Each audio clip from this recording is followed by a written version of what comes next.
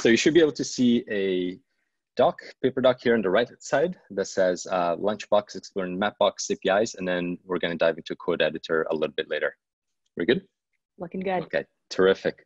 All right, well, thank you all very much for joining. I'm very excited to share some of these tips and information around the Mapbox APIs. And really the main thing that I would like to do today is take a little bit of a different approach of how we approach to learning Mapbox APIs, because our tools are a bit like Lego, so they can be mixed and matched to build specific solutions. And some of these can be used to build very sophisticated applications. So what we want to do is sort of take a comparative approach and sort of look at the 3,000-foot view and get a sense for what are all the APIs and how can somebody who doesn't necessarily have knowledge of Mapbox, or maybe is even new to technology, how can somebody really get a sense of where to get started, how to get started, and then build your own application or prototype, or really anything else that's important to you. So our objective today will be to take this comparative approach. We're going to build, yes? We've got questions already. One, all right, text on your screen is so small, can you bump it up? And two, absolutely. Can I create this as a Google Doc and share it with everybody on the chat? Is that all right with you if I just copy and paste? Yeah, 100%. I think all right, cool. Absolutely. You go ahead and I'll share that in the chat in just a minute. Okay, terrific. And how is the font now? Is it better? All right, so once we take a look at the APIs, we're going to dive into building essentially a playground for the directions API, so that we can get a sense of how to build with one of the more complex APIs, but we'll walk away realizing that it's really not as complex as it seems, and anybody can build with Mapbox. So diving in, let's start with what is an API. An API is a way that two systems can exchange information, and information is typically represented in some predetermined format, and that format can be in different types. You could have JSON data that's being sent, retrieved. You could have XML. There could be a file like an image file, and we'll dive into some of these different types.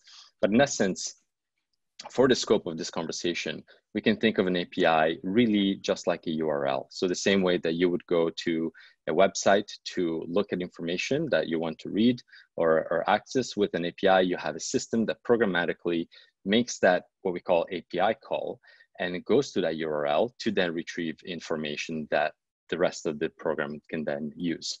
So here we have a sample Mapbox API request. And there are different components to the API, and we'll dive into those just a second.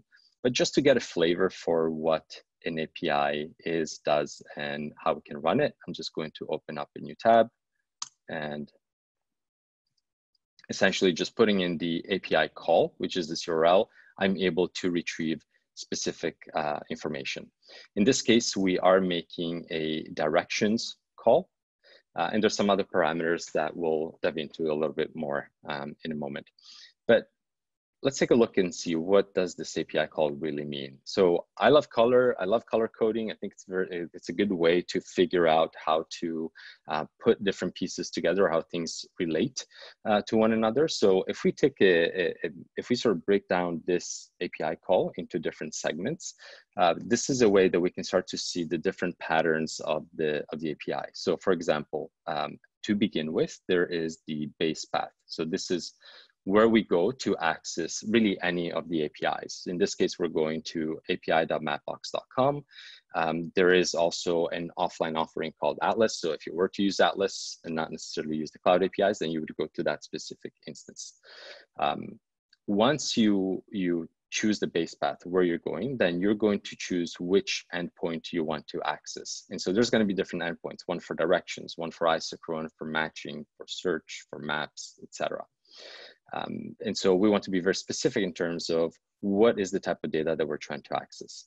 And along with that, typically APIs will have different versions. In this case, we're looking at directions version 5.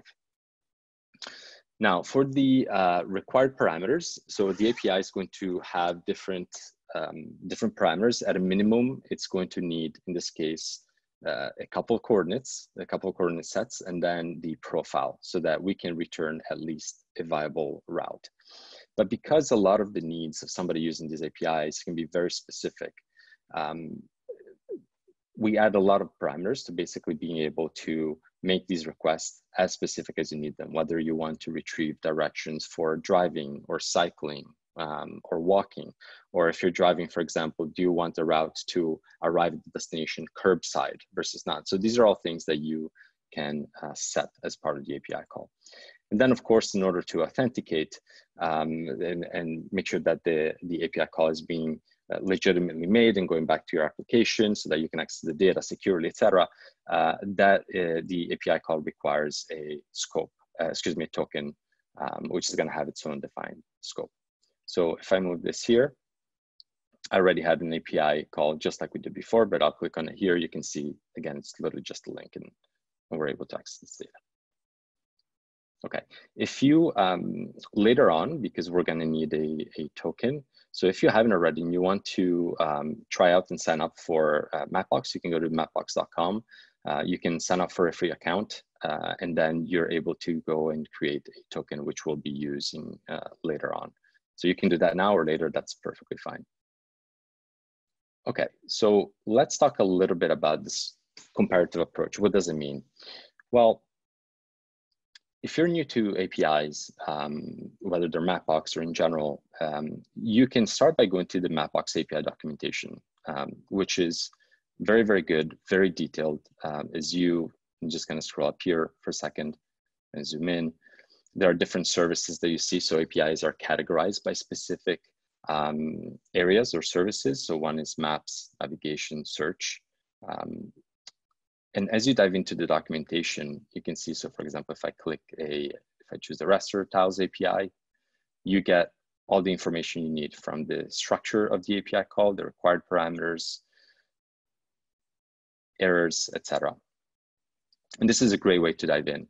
But for this session, what I want to do is let's take the same approach of kind of color coding our API call and apply that to all or most of the Mapbox APIs and see what are some of the similarities and differences so that as we approach this in a new way or as we approach it and we never approached it before, then we can quickly get a sense of what APIs do and orient ourselves.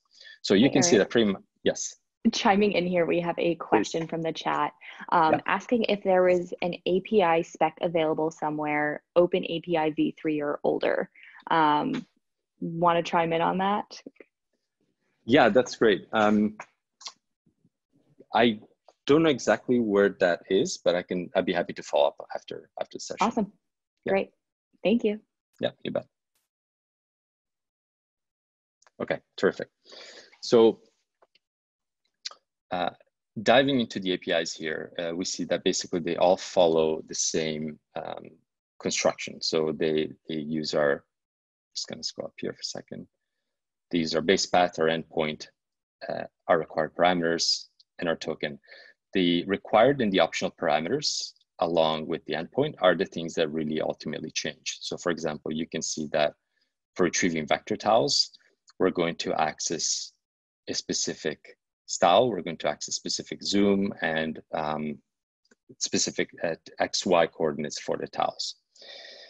If we, excuse me, if we retrieve static images, which is a different API, instead of returning the actual tiles of the map, these return a specific image that you have set up into, considered like a view into the map with specific camera angle and zoom, etc. So this is going to have different parameters. And all of these will return different results. So for example, I'm going to scroll around here for a second. And I zoomed in a little bit. I'm just going to zoom out just for a second, just in terms of this table can be a little wide. If you all just bear with me. There we go. We can try that. Okay. So for example, if we want to retrieve a vector tile,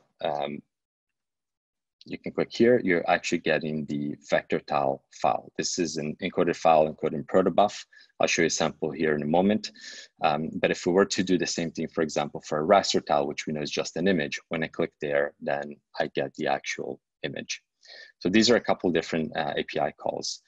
With static tiles, you can take the same vector tile maps that you custom designed, and then you can turn them into raster tiles so that they are accessible just as images. And there's different pros and cons depending on the type of implementation that you have, which one you want to use.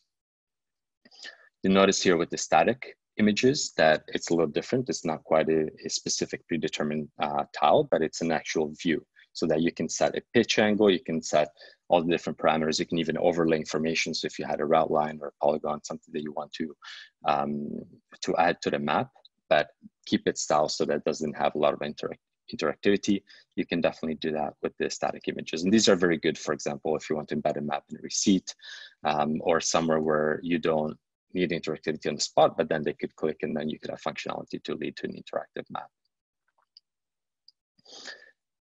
So just moving along a little bit, and I know that Dom is sharing the doc, so anybody can kind of dive in and try a couple of different things here. But and by the way, if you have questions, definitely happy to go back. But we can also start to take a look. We talked a little bit about directions. So I'm going to skip that for a second. I'm going to talk about isochrones. So isochrones is a totally different API. And this is just to give you a sense of the breadth and of the response you get. So here, basically, if you think of an isochrone is a way to determine travel time 360 degrees from a specific point. So what we return here are really the coordinates for all the polygons, all the areas that can be reached from that point. So there's really nothing too visual until we take this data and we use it on a map. Moving on down to search, and search is a very straightforward API. So we either do forward geocoding, where we enter an address, a text query essentially, and then we try to match that with lat longs, or we do reverse geocoding, which is where you may have a lat long, for example, say of a ride-sharing vehicle, and you need to determine where that vehicle is on the map, and then you can essentially get the coordinates and put them back on the map, and have maybe information about an address that's nearby, etc. This response type is basically GeoJSON. So we're starting to see some patterns here as we look across the different APIs, where we have different types of responses. So predominantly across Mapbox APIs, you can retrieve data that are basically vector tiles. And here's the sample of the encoded protobuf that I was mentioning earlier. There are image files that can be returned, whether it's a static image or static tiles, raster tiles. There are JSON responses, and these are typically used for more complex objects like a route object, where you have a lot of information that goes beyond just geographical information. And then for things that are pretty straightforward and can just be used straight up with, say, a Mapbox source to attach to a map, then we can return the data directly in GeoJSON. And so this is for example, for our search API. For each of these APIs, as I mentioned, there are different required parameters. So it's really a matter of figuring out, based on the call that you want to make, which parameters you want to use to make that call and get the data that you need.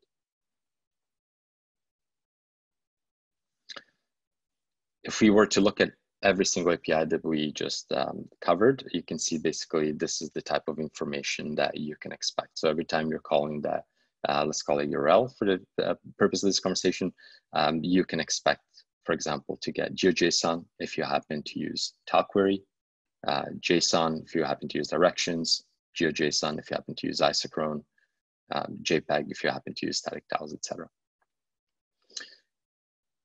In the case of APIs that use the return images, you also have parameters where we can specify, for example, the fidelity of that image, so that if you are working, and by fidelity I mean like the resolution, so that if you are working in a low bandwidth environment, you have options there as well.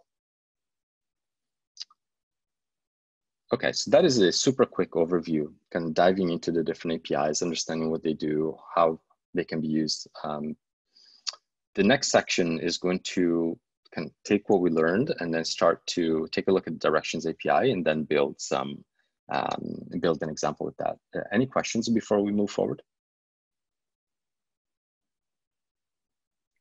We have one that is asking, do we have any APIs that allow for a vector output? for vector output in terms of vector tile output, excuse me.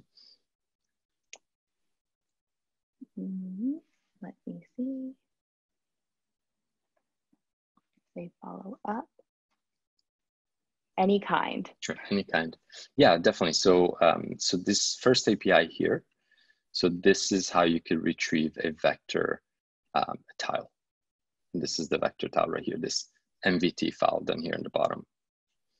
Now, typically these are consumed by our renderer. So really in most scenarios, our SDK, if you're using Mapbox SDK, these will interact directly with the APIs, because we want to make this super easy so that with just a couple lines of code, you can build what you need. So in the case, for example, for the vector tiles, the minute that you instantiate the map and you're panning and zooming, all that is handled for you.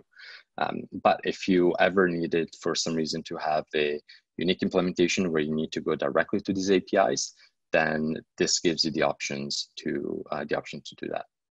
So that when you can call the API, take the response, you can parse the response, deserialize it, render it, do whatever you need to do. Does that answer your question? Looking like it is. Someone also said GeoJSON could be considered a vector format too once you put it on a map.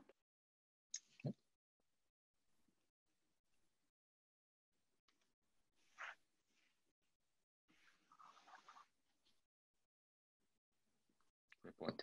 Okay, excellent. So going back to what we learned earlier about the directions API. So we know this is going to be the API call to retrieve directions. We know that we have a lot of options in terms of required parameters and optional parameters.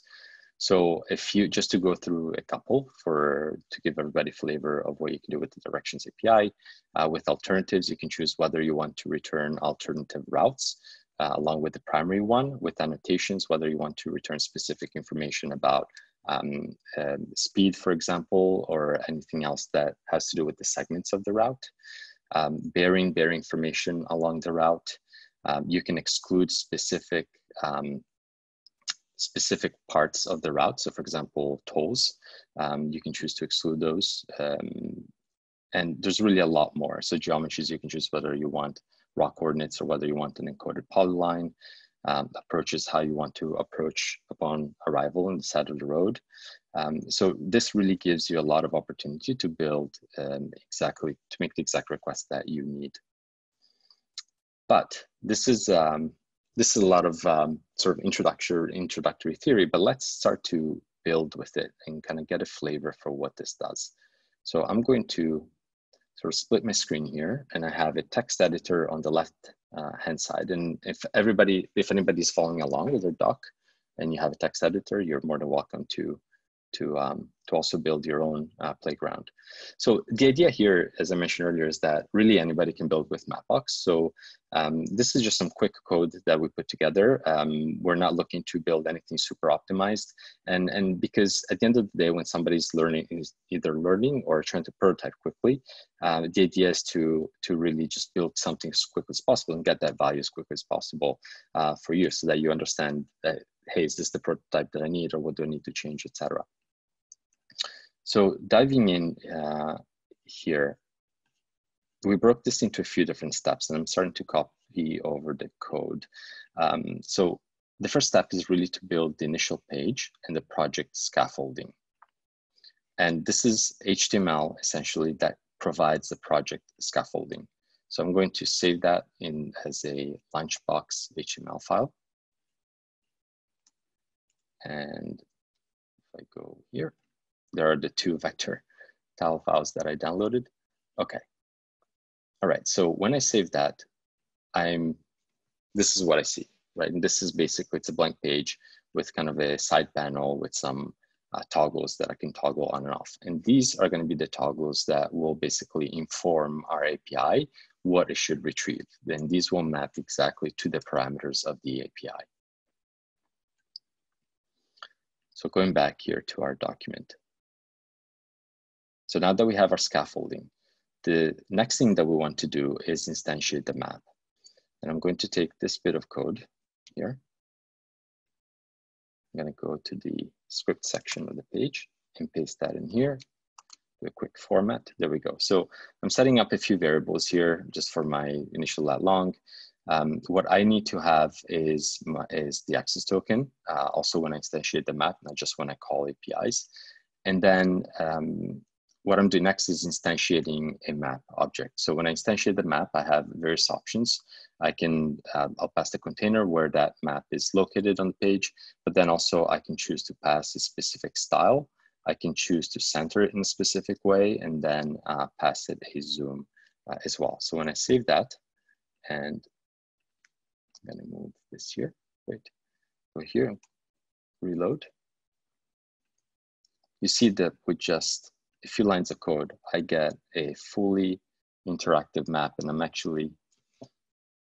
gonna pause here for a second because I know there's a little bit of lag over Twitch, but if you're doing this on your end, you'll be able to appreciate how quick and smooth this map is. So basically just being able to zoom, pan, and kind of pitch the map, it renders very, very quickly.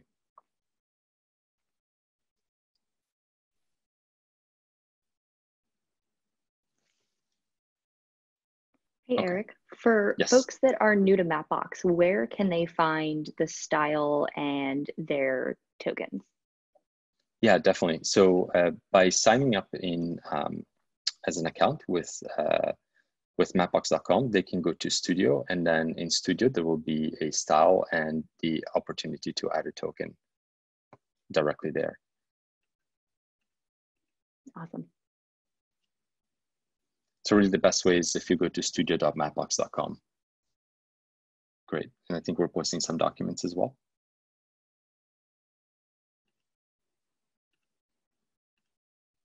We also have another question.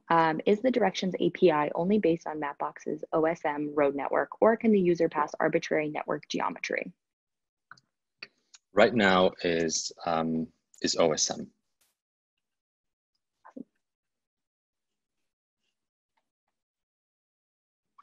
Another question, what is an object in JavaScript? Why would I use this method of installating a map instead of an iframe? Oh, that's a great question. Well, this is basically you're able to just create an object directly from our SDK, which is optimized so that you have everything within the div of the page. In terms of why you would do it with an iframe, I don't personally have a lot of details around that, but I'd be happy to follow up if that helps. So we can make a note of that.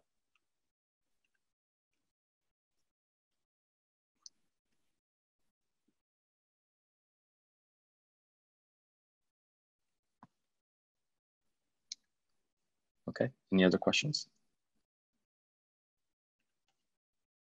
All right, so now that we have the map object set up,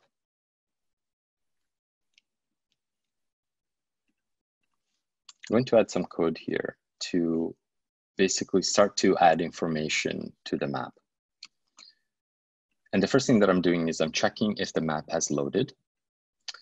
And then I want to add a couple of sources, and sources are basically containers for my data, so that when I get the data back from the API, or if I have any other specific data that I'm using, I can load it into a source, and then that will show on the map. And the way that it shows on the map is through a layer. So sources and layer kind of go together because you need a way to contain that data, and you also need, yes. Not to interrupt you, could you bump up the text size on both of the windows? Yes, absolutely. Thank you. Thank you. You bet. And someone is also asking, can you use the directions API with Mapbox GLJS? Yes, you can definitely use the Mapbox, the directions API with GLJS. Yeah, there's a directions plugin that you can use, and you can just with a couple lines of code, you can bring that in as well, and that will make things easier. So it'll give you a couple of text boxes where you can put in coordinates. Otherwise, just like we'll be doing here in this playground, you can see we're making a call directly to the API, and then we're parsing that ourselves.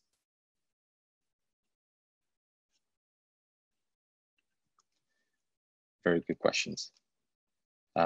Okay, so I hope everybody can see my screen here. Let me expand this just a little bit.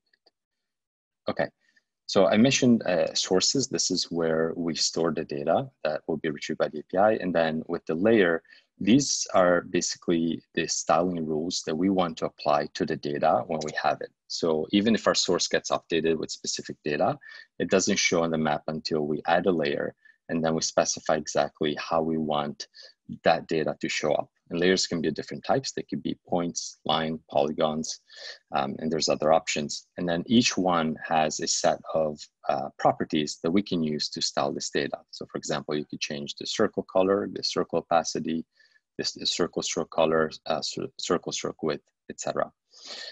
There's also options where you can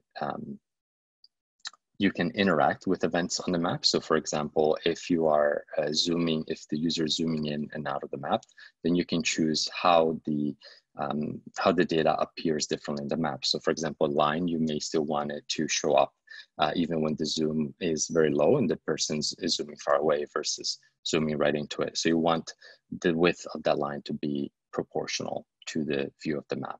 So these are all options that you can set up while you are either in Studio as you are building the map there through our point and click tool, or you can do that programmatically here client side.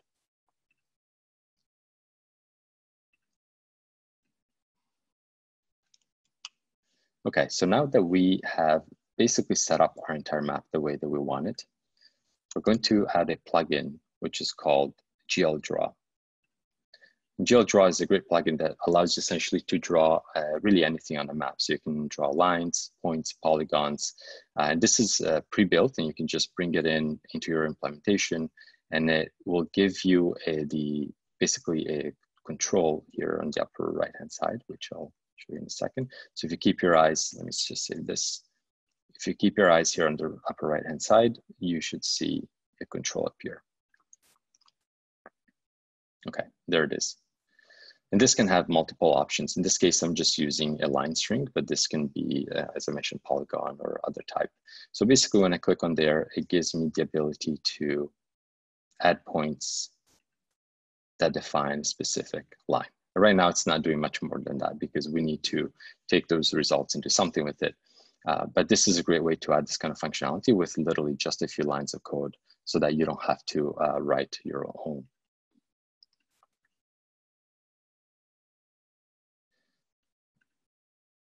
So moving on, what we want to do next is essentially start to look at the logic of our playground. I'm going to format here. Okay. So we want to start updating the line with the raw coordinates that we are getting from the GLDraw tool. So I'm just going to close that for a second. Okay. So essentially, as we get the data, we're going to take that data and set it to the source. Eventually, what we want to do is, once we set the data for those points, that we want to also feed those coordinates to our direction call, which we haven't built yet, and we're going to build that next. So really, the flow is, as a user, I'm just reloading my application here. As a user comes in here and clicks on the line string and starts to add points. When that user is done, what we want to do is store that data inside the source so that it's there, but then also take those data points and feed them to the API call so that we can start to get back the information that we need. Part of it's going to be the geometry for the line that best matches the path, and then also that's being calculated based on these parameters as well. I'm gonna pause there for a second. Any other questions? Yeah, we have a question. What are the differences between the Mapbox SDKs and APIs, which will help my app run fast and keep it a small file size? Yeah, great question. So definitely the main difference is that the SDK is going to contain all the tools that you need to develop your apps. It's going to contain all the optimizations so that you can make sure that maps are rendering quickly.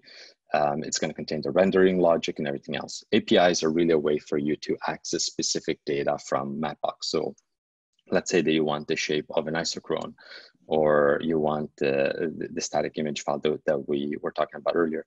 You don't necessarily need an SDK. You could have it, you could use it, but you can make those calls separately.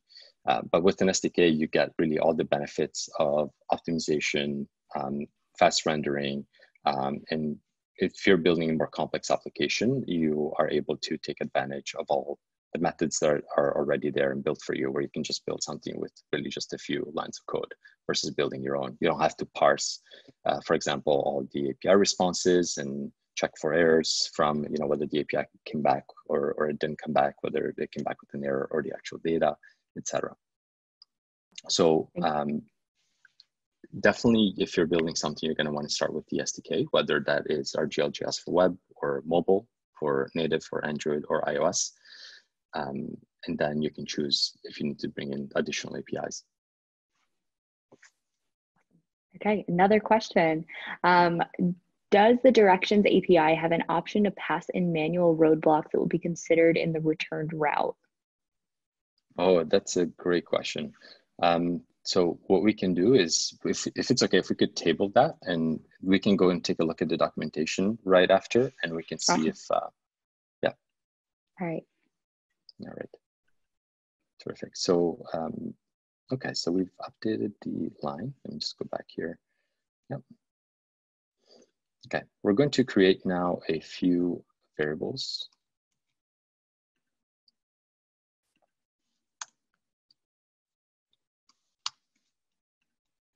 These are variables that will be used essentially to build our API call. So you can already see, based on the pattern recognition that we're doing earlier, when we're taking our comparative approach, you can start to see the same exact building blocks here.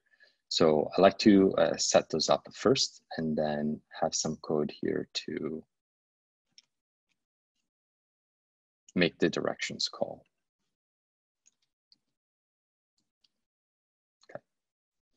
And in this directions call, I have a couple of things. So I'm building out the query, and the query is the API call. I have a couple here just because, since it's a playground, I wanted to obfuscate, in that case, the access token. This was originally built for something else. You can choose to have that. You can choose not to have that, depending if it's something you want to build and then share, and you want to keep your access token or not. And then really what we're doing, we are essentially using Ajax, making a call. We're once we build our API call, we're making a call to that API, and then based on what it returns, we are taking that data and we're setting that data to the source. And we have a couple different sources. One of them is for the direction line, and that's going to be the one that contains the geometry of the line that will show up on our for our route on our map. And save that.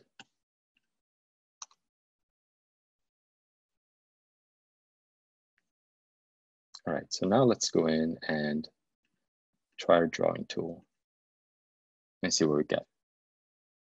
And you can see that we get a route.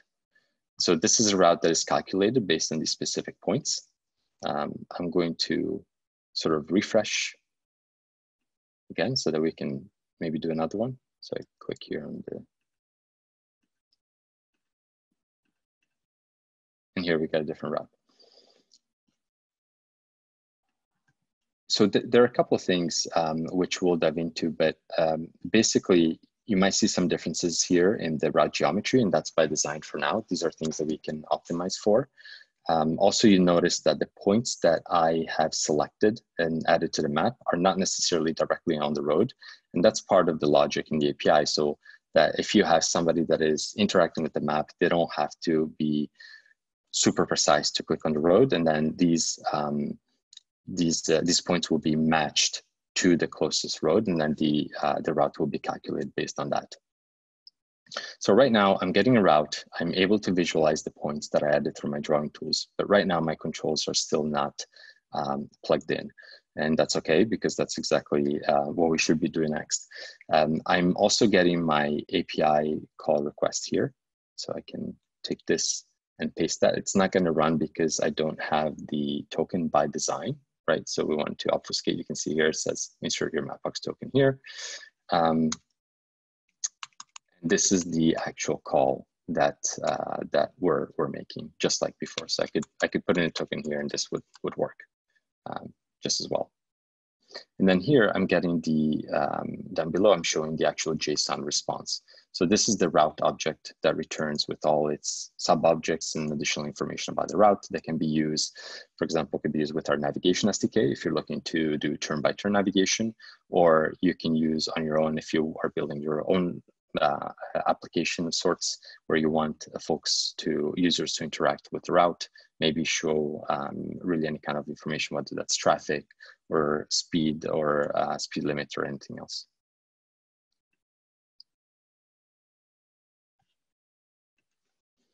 Okay. So moving on, the last part is really to add a few event listeners, just so we can interact with our side panel. And I'm going to do that right down here. So I'm not going to spend too much time here, but basically you can see that we're listening to events for specific controls, and then as they change, depending on what has changed, we are going to re-trigger get directions so that we can get an updated value for that.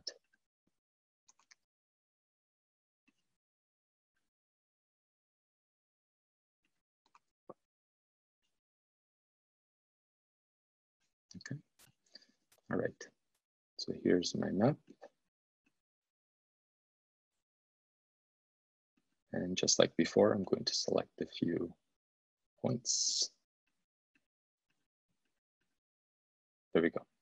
You can see it's also very fast. I hope that's coming across on Twitch. But it's if you're trying this on your end, you see that making that request and getting data rendered the map is super fast. So this is a pretty complex route that we calculated. Takes into account all the turn restrictions, everything that that you would expect to get a navigable and accurate route. And now our controls are also working. So for example, I talked a little bit about earlier where you select the specific or you pass specific coordinates and then the travel mode. Now we can do that through the UI. And so as I change specific travel mode, you see that the route adapts. So whether I'm driving and taking into account traffic or driving without taking into account traffic, or cycling or walking, then I will always get the best possible route. Now you'll notice that the geometry right now doesn't necessarily match the road network, and that's okay because we are actually requesting simplified geometry. But if I were to switch that to full, then you see that it adjusts right away. And this is important because you may use a different parameter at different points of your application. So if you're showing something, for example, at this level, you don't necessarily need to retrieve all the coordinates and all the information for a full route, but you can choose to do so when you start to get into navigation mode and you want to show a route that is that literally matches the road so that you can navigate through. In addition, I can retrieve additional metadata. So for example, I can get duration. This is going to be duration of each leg. I can get distance. I can get speed. I can get congestion if there is any congestion. So for example, let's do driving with traffic. Then I should have congestion here somewhere. But so the bottom line is that right here, congestion. So you see low, moderate, etc. So the key here is that you can take this information and you can style the route line however you choose according to congestion. We have ways, and this goes back to using the SDK, we have ways in the SDK where we can do this automatically for you. So if you're building, whether it's a dispatch app and you want to do congestion, or you're building a turn-by-turn navigation, a lot of this information can be already handled for you. Now, because some of the routes can be pretty complicated and return a lot of coordinates, you also have the option to encode that data into a specific polyline format so that you don't necessarily have to deal with the raw coordinates. It lightens up your API response, makes it faster, and then you can just choose to decode that on the other end before you render it. So in a nutshell, I'm not sure how long this took us, but maybe 15 minutes or so. But this is really one way that you can use the Mapbox SDK, in this case GLJS, and interact directly with an API. We did this without the plugin so that it gives everybody a good sense of how you can build with the Mapbox API, and especially one that at first sight can seem a bit more complex because it's a lot more sophisticated.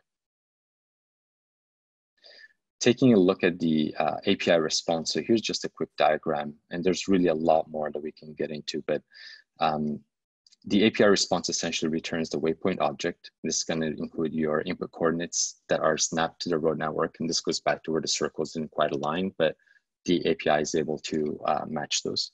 It's going to include the name, the location, the distance. And then as part of the waypoint object, we're going to have the route object. And then as part of that is a leg object and the route step object.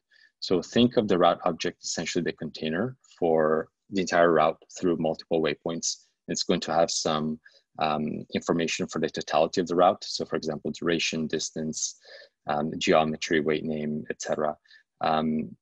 The route leg object is a way for you to distinguish basically the segments between each waypoint.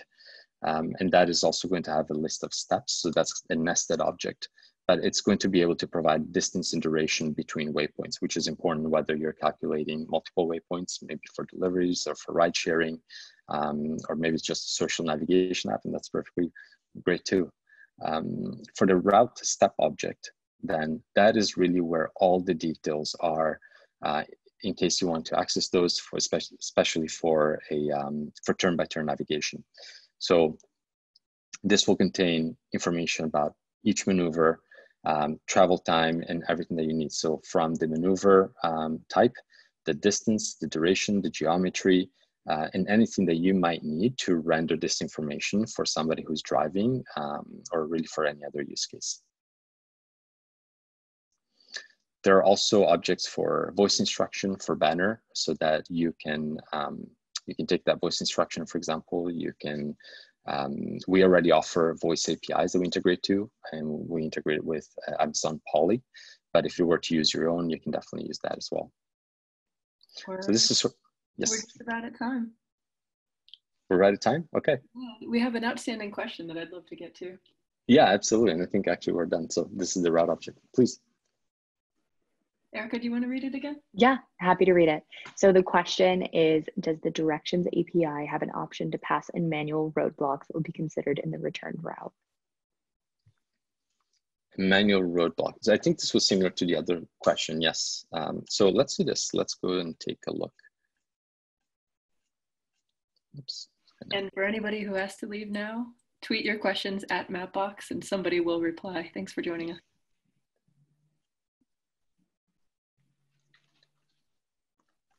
There we go.